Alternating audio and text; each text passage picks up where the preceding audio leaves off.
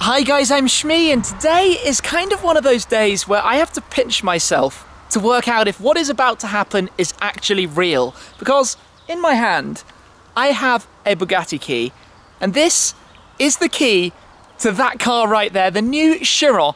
And today I'm going to be able to go for a first drive in this car and see what the ultimate in super sports cars is really like. This is such an iconic and benchmark hypercar of this current time. And well, we're gonna go for a little drive with it with Andy Wallace, former Le Mans winner and Bugatti test driver, who's gonna talk us around the car, what it's like, what it's about, before I get an opportunity to jump behind the wheel of a 1,500 PS, 1,600 Newton meter, 8-litre quad-turbo W16 incredible machine. It's hard to even come up with words for this car.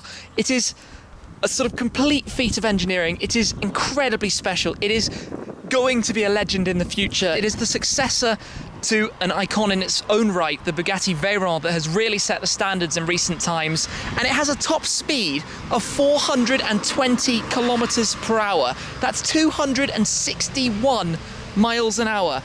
And today, I still can't really believe I'm saying this, but I'm gonna get an opportunity to jump behind the wheel and see what this is like.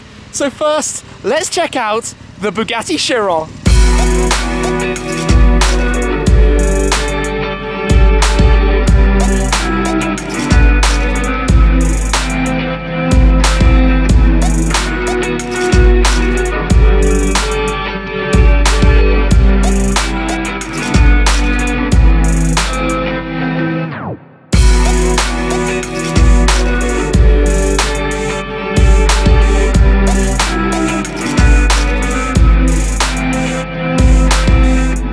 So then, to take a look around the Chiron, I am joined by Andy. How are you?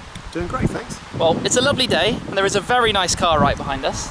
It's a beautiful day for going for a ride in a Chiron. Sounds like it to me. And Andy is the man who does demonstration drives with customers, with journalists, and you have quite a few kilometres under your belt in Chirons. I've never really counted it, but I know it's more than 40,000 k's. 40,000 kilometres driving it, so safe to say you probably know quite a bit about it.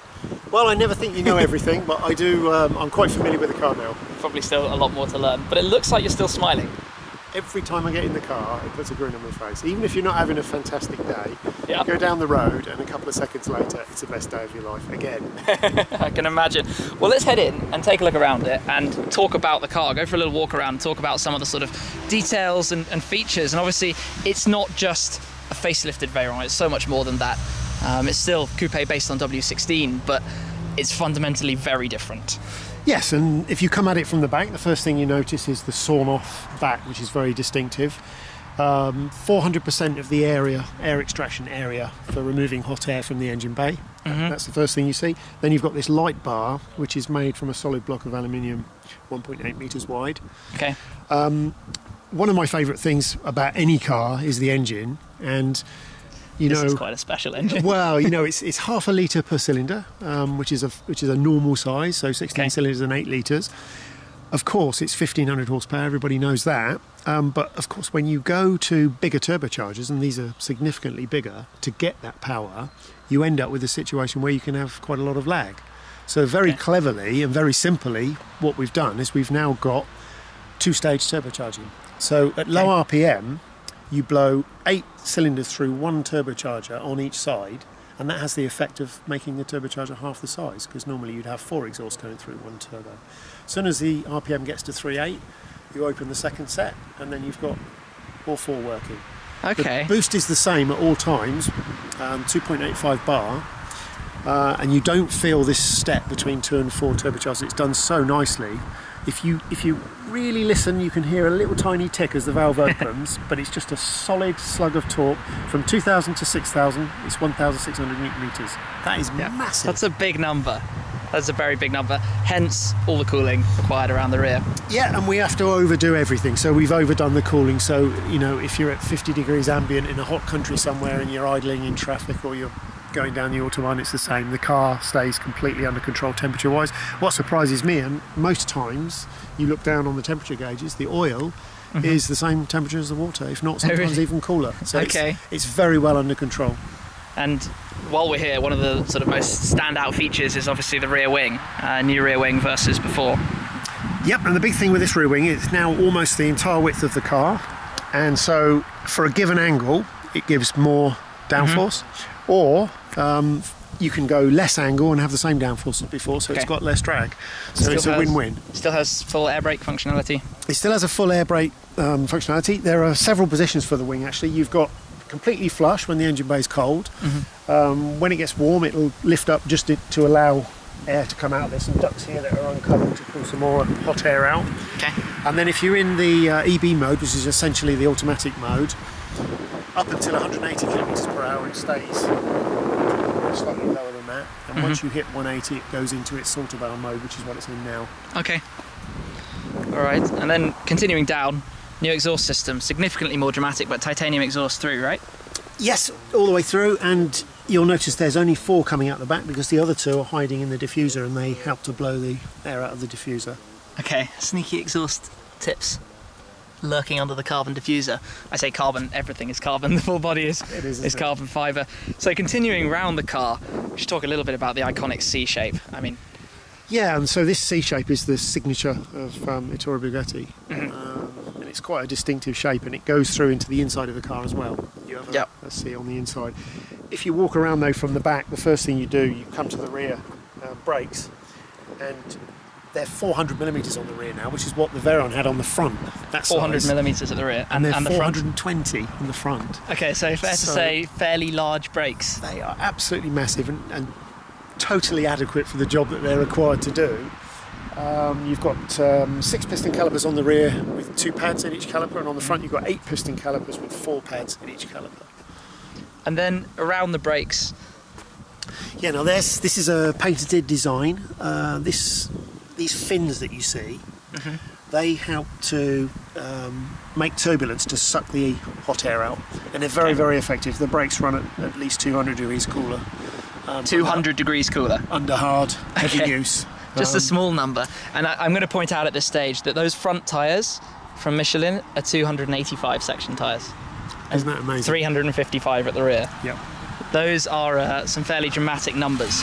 They are absolutely massive, and the contact patches have gone up front and rear, more so on the front than the rear, to give the car relatively more front grip than it had before on Veyron. And I understand they're slightly more reasonable for customers as well.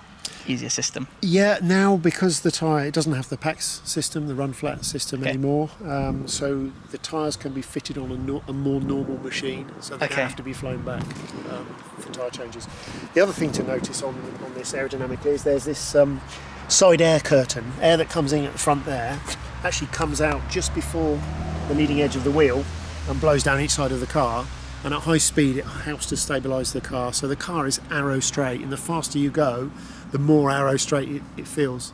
Okay. From a driver's point of view. Just what I'm thinking about airflow, the shape of the C very nicely integrates the sort of intake ducts for absolutely, yeah. So on the top you've got combustion air, and then on the bottom you've got cooling air.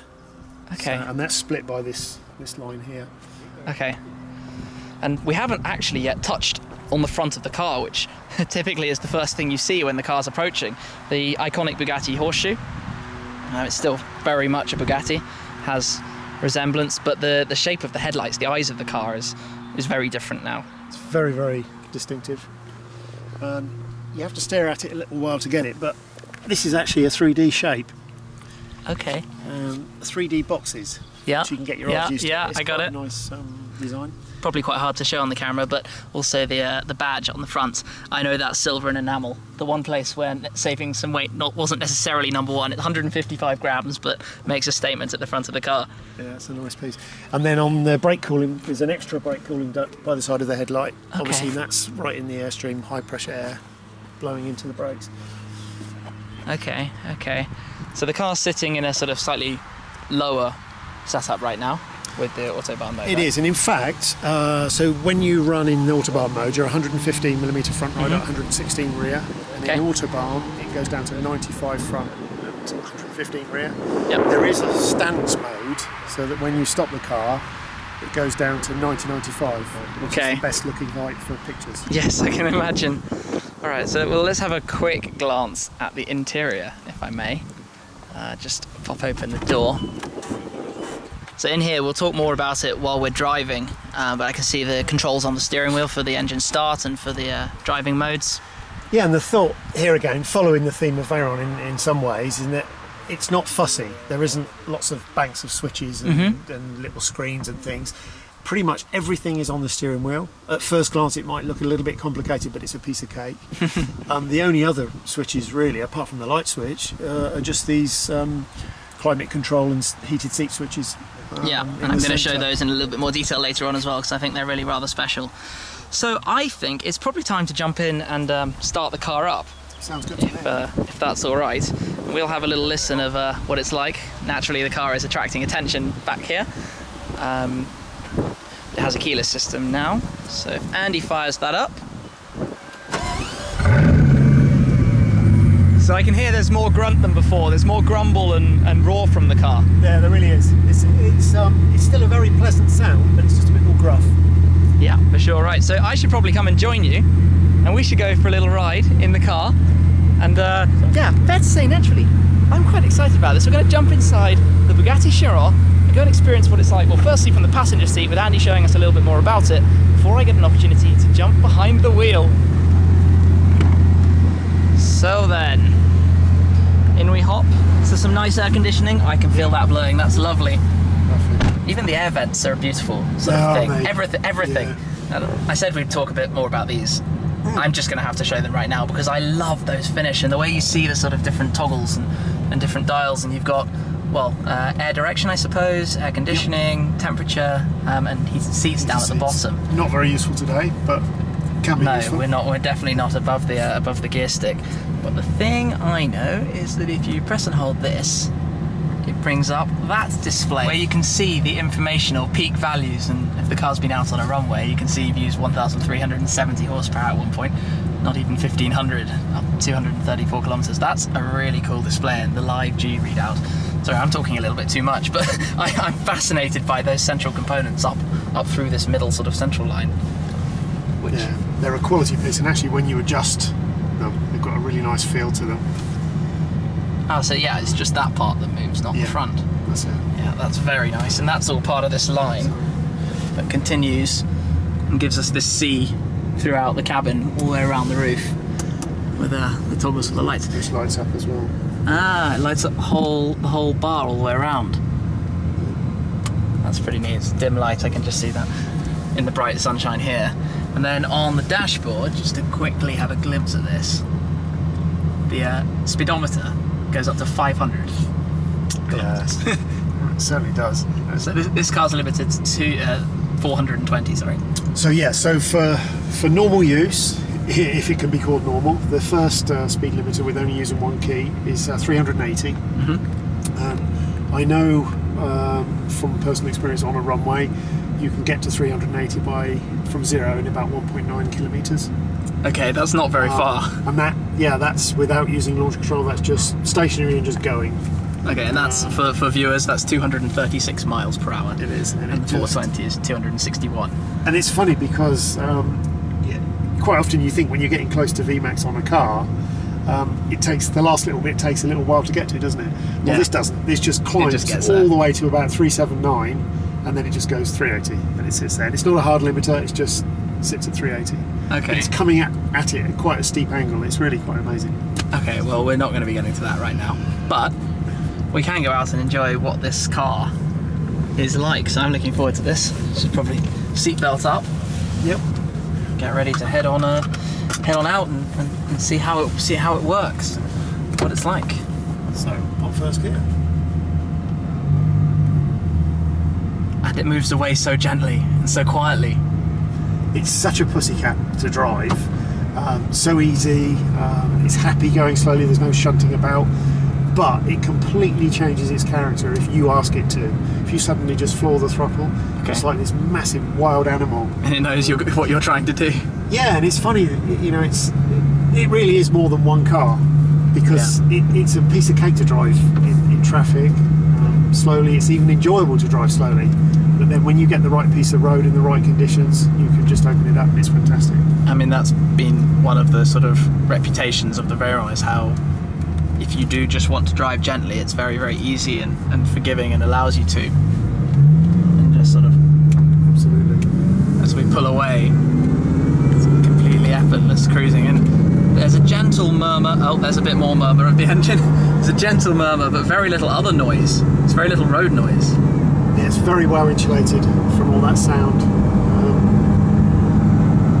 Just quietly oozing along. And if once we get around the next corner, if we see a piece of straight road,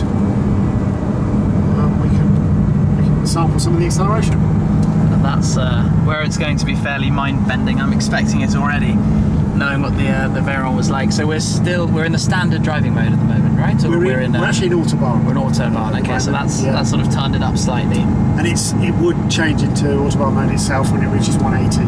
So okay, just preempting that now. I don't think this bit's very straight, but what you can get from this is how it flows. So it's so agile in the corners. And straight away when you turn, you get that feeling immediately where the front wheels are. The communication comes back through the steering wheel. Yeah. It's really a nice feeling. It's very flat as well. Completely flat. Quite often the penalty for that is a very stiff ride, which we've not got. No, it's actually quite nice and more gentle than you might expect it. And I mean, quite easy to hold a camera and have a conversation while driving. I noticed the screens in the light change their sort of colour of their display. They go white instead of the black and blue. It's quite nice. But this is Autobahn mode. You've got, let me get this right, the different sort of driving modes. You've got EB mode, that's the standard comfort, highest normal driving mode. And that's also everything automatic. So okay, you can carry on in EB mode until you reach 180, and then it will switch automatically into Autobahn mode, which drops the rear 1mm and the front 20mm. And that's what we're in right now. For me, because I've driven lots of fast cars, but I've also raced a lot of different cars with big horsepower, lightweight cars. Nothing can accelerate as fast as this can. And I think because most of the other cars I've driven are all traction limited in the end. And so to actually have this 100% traction and all that power and all that torque going down onto the road, it is addictive, I have to say. So you wait till we change places. I'm looking forward to it. You're just, it's the control that you have. This feeling that the car is going to respond to what you want. Yeah. So some of these corners now are a little bit twisty, but as soon as you turn, this is the feeling you'll get. The moment you turn the wheel, this communication comes back to you so quickly, and I think it's really important because that's the bit where most of the information is coming through. And if there's any disconnection between the road and you don't know where you are. And this is lightning quick and very accurate. Just going back a little bit to the driving modes, we have EB Autobahn. Sportier would be handling mode, right? Yes, so the final mode is this, I mean, if you go into the handling mode or the race mode, then you've got stiffer suspension again, more downforce, and the stability control is turned down to a very low level. Okay. And it's really designed for if you're on track. On the road, I think Autobahn mode is perfect. Yeah. Now, talking of Autobahn mode, here is a little bit of Autobahn coming up. And maybe we just give it a quick blast if there's nobody there. For sure. Because there's no speed limit on this road. De-restricted Autobahn in Germany.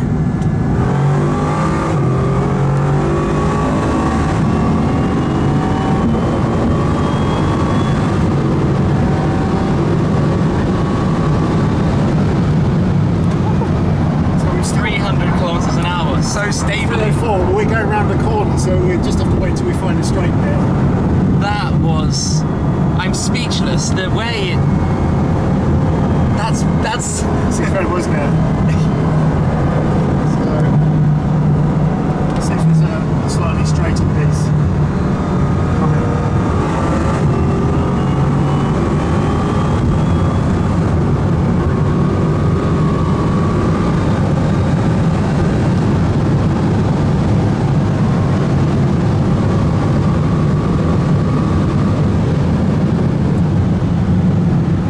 300. And the braking as well.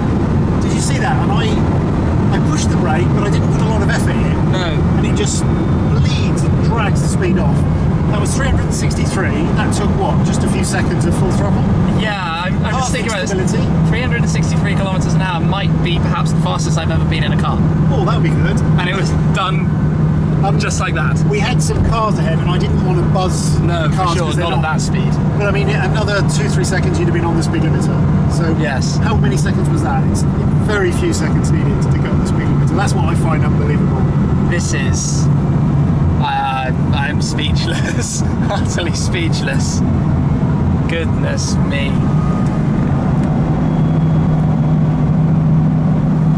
And now we're doing 125, and it's just a really refined, beautiful place to sit. Gentle and comfortable, transforms. Yeah. You see what I mean about this whole, it's two different cars in one? Yeah. Because you can sit in this car quite comfortably for hours on end. And you can do that when the time's right. Yeah. I've gone completely quiet. I'm completely gobsmacked by how effortlessly quick the speed built up. And it's just in an pushing undramatic you. way, but in such a reassuring way. Even from the passenger seat, the car felt planted and no element of uncertainty. I think the trick is, because you saw that was also not very straight, we had to be turning.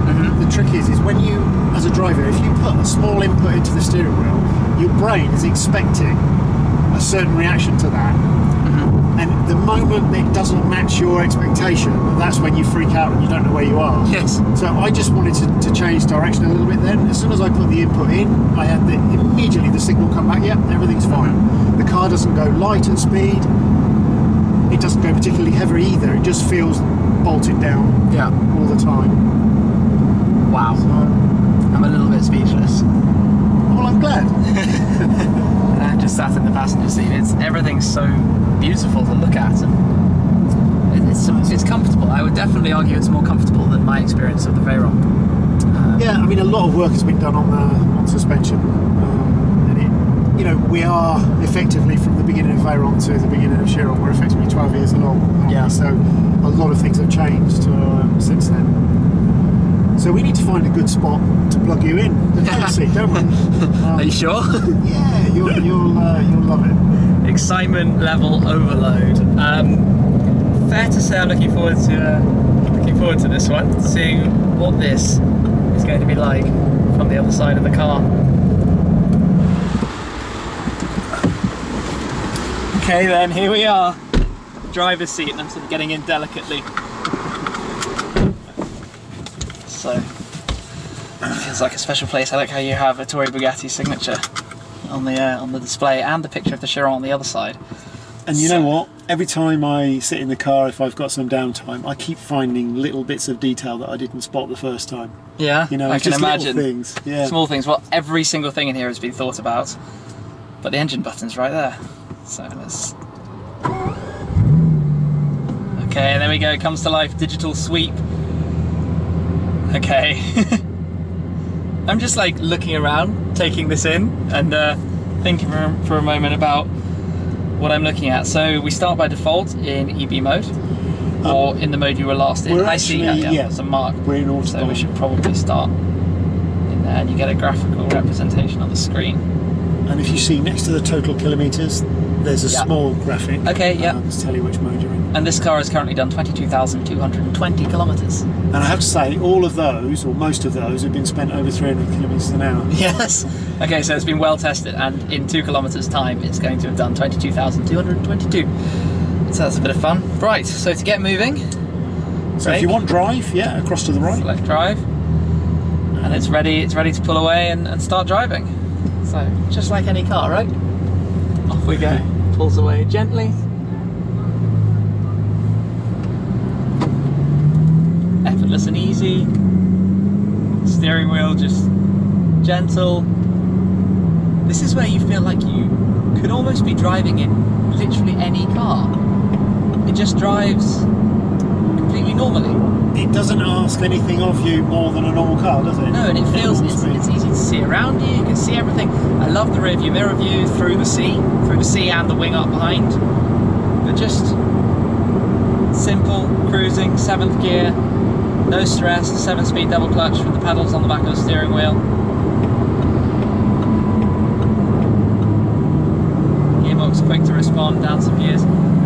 noise of it is you hear it sort of spooling up behind you, and that's just gentle little touches, just to sort of experience this.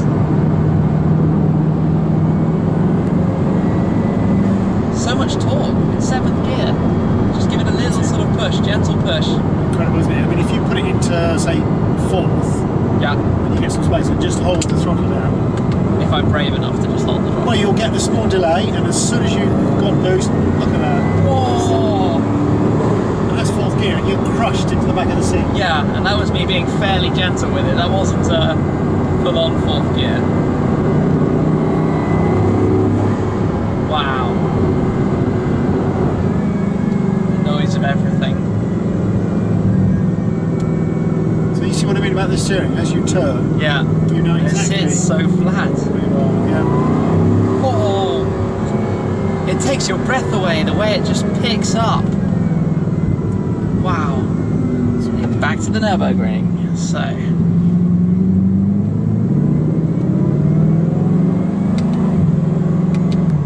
A very sort of clear press when you press the paddle, but. Yeah, it's very positive, isn't it? You know where you are. Just. I mean, I think the thing that's, I guess, almost the sort of immediate surprise is that the Veyron felt like a car that you knew had the capabilities but was easy and gentle to drive, but this feels even more so. This feels like both extremes have exaggerated, and it's more towards gentle on one side but even more towards dramatic on the other side based on 363 kilometers per hour. In just a short time. Yeah. Yeah, absolutely right. And off we go! I mean, that traction is incredible, isn't it? Yeah, it just goes and you forget how quickly you're going until you look behind you and realise how far behind everything is. Okay, so let's just try this. Down into 1st gear and foot flat. And away it goes, it just picks up and it launches you. And the rate of acceleration is so ferocious. But in a gentle way. That's like, your faces and your internals are thinking, what on earth is happening to me? And it's relentless, isn't it? And you don't feel it tailing off. Keeps going. How do you put this into words? I don't even know. Oh my. It's difficult. But it's also fair to say that it's not a one-dimensional car. It's not a point and squirt straight line car. As you go through all these flowing corners, that communication, I really think that's amazing. It just feels refined and collected in the way it does it. It's how it's just the temptation just to, and that's not even full squirting. It had I'm completely speechless. I can't find the words to describe the car as it's. But it's not you, because you're not the only one who's had the same problem. No, I can imagine. Your mind, you're not, if you're not used to that, the rate at which you move on, it just makes you have to stop. You can't think about it. Watching everything around you, and it's not at all hard to drive it. You feel like you can completely position the car on the road, and it's quite wide, but it doesn't feel awkwardly wide. I mean, it must be wider than some cars that are substantially harder to see out of and substantially harder to place on the road accurately. But it's like, dare I say it, it's almost as drivable as a Golf or something. You can jump in and drive it, but then you accelerate like that in a way that no other road car comes close. Nothing with a number plate can do that. Don't you find with some fast cars is when you're going faster than you can enjoy them. But then, when you've got to get to your favourite piece of road and drive normal speed, and they start screaming to be driving faster, and they're just awkward and clunky. There you go. This you could drive at any speed to your favourite piece of road, and you'd enjoy that bit. Yeah, and when you get there, it's just monumental. And I mean, Germany is one place where you can enjoy it. The Autobahns. I think just the quality of German roads in general. I mean, this is a lovely road, isn't it? It's smooth and comfortable, and we're still in EV mode as well, so when put it into Autobahn mode, it lowers the ride slightly. It lowers it, it puts more rake on, stiffens the suspension a little bit, and you you definitely get a little bit more control if you're going quickly through a series of corners. Okay, you can feel though that it's a little bit more aggressive. I mean, it's still very smooth, but it's a little bit bumpier than it was before. It's just a lovely place to sit, isn't it? It's a really lovely place to sit, and that is one of the craziest things I think about this, is that it doesn't feel uncomfortable or impractical. It has that phenomenal capability while still being so civilized, so gentle and nice, and just the feel of everything and the look of everything, and the finish in the sky with all the satin carbon fibre through the whole sort of central console area. Wow. So on these kind of roads, yeah, we should go be back into the slightly softer. That's it. And it's very easy to toggle that right there at your fingertips. Yeah, it's a nice action, isn't it? Well, you don't have to even take your hand off the wheel, you can just do it with your thumb. And also the lift mode is quite nice, because you turn it into the lift mode and it will spring back to EB.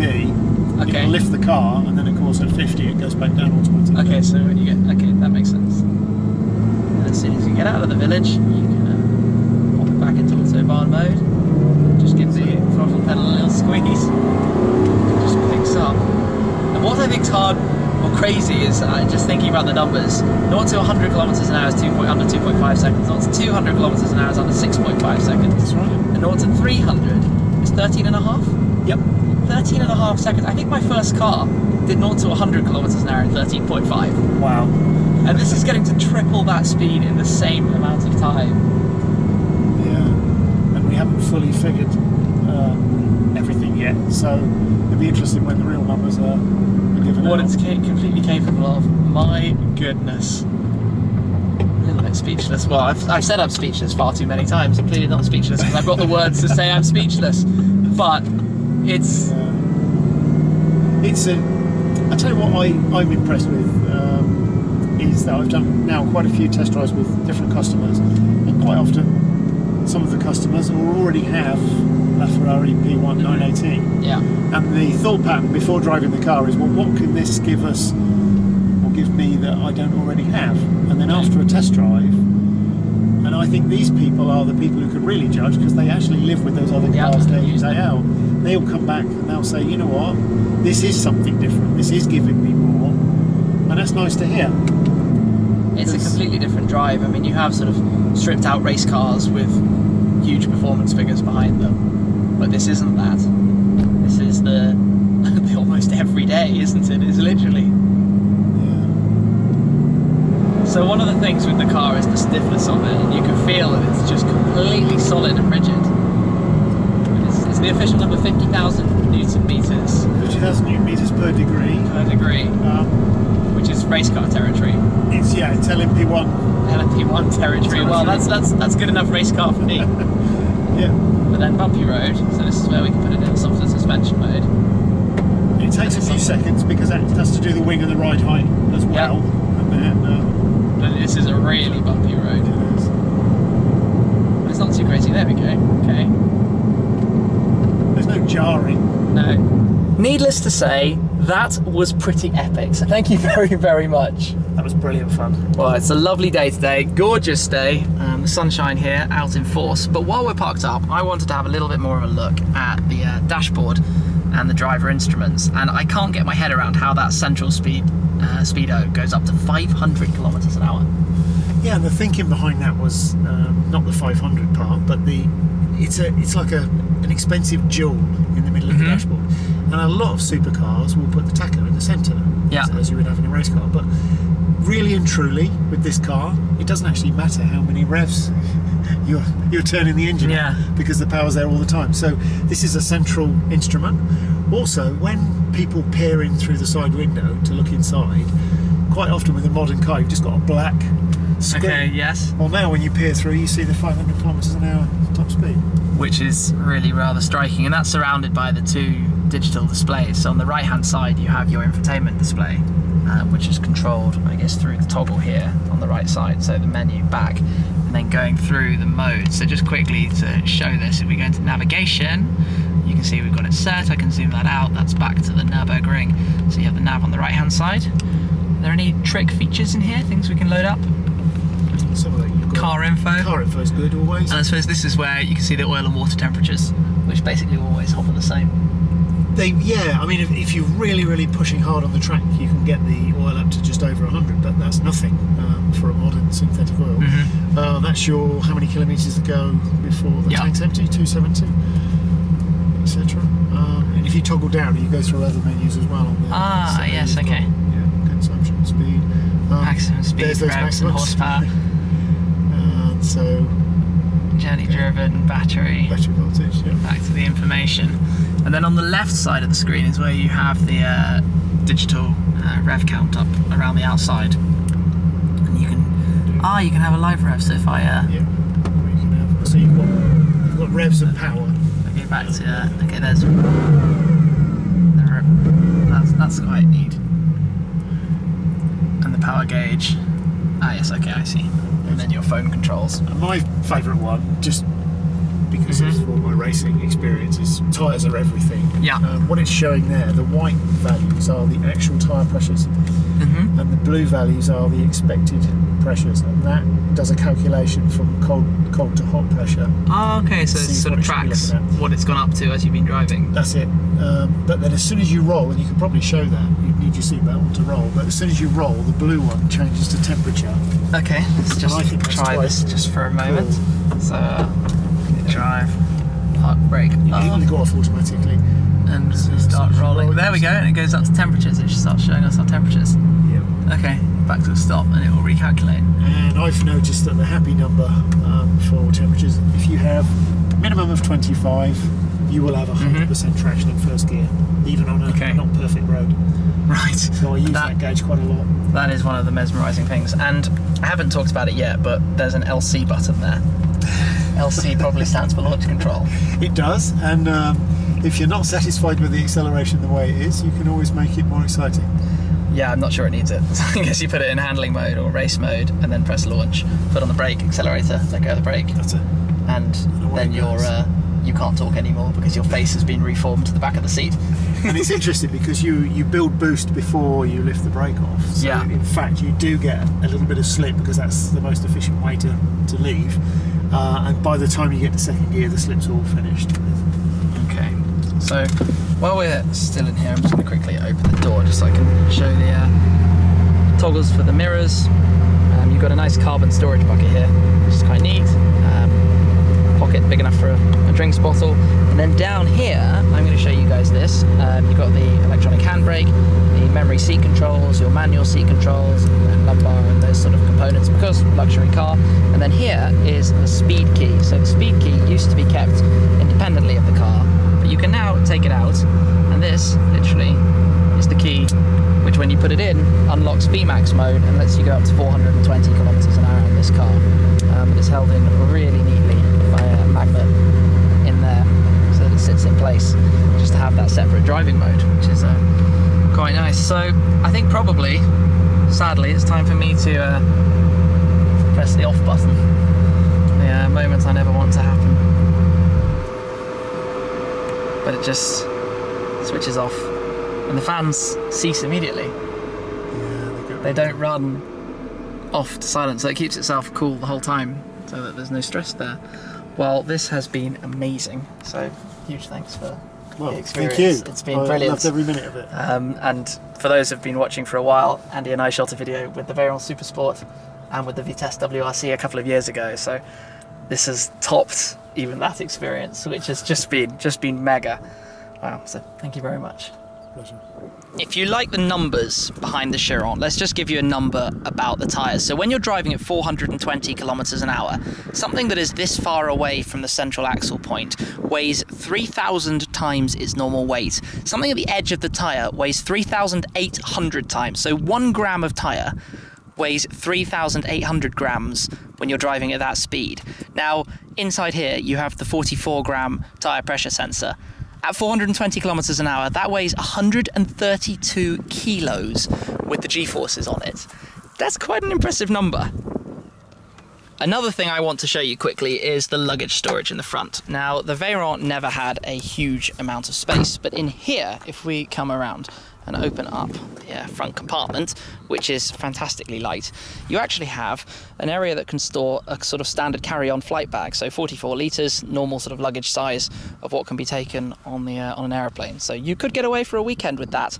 And then closing this back down, because of the speed it's capable of, you have to latch it sort of like this, putting your fingers underneath the horseshoe grill to make sure you get a good hold of it, and solidify the latch, I suppose you could say. But wow, my word, this has been the most amazing of experiences. This is the next generation of hypercar. There is nothing, I think, that sort of touches this in terms of the engineering scale, the reliability of it, the way it's put together and the way it feels, the luxuriousness, yet combining that with the capabilities and the performance. So I'm going to have to take a while to kind of reflect on this day and take in that experience and driving in the Bugatti Chiron.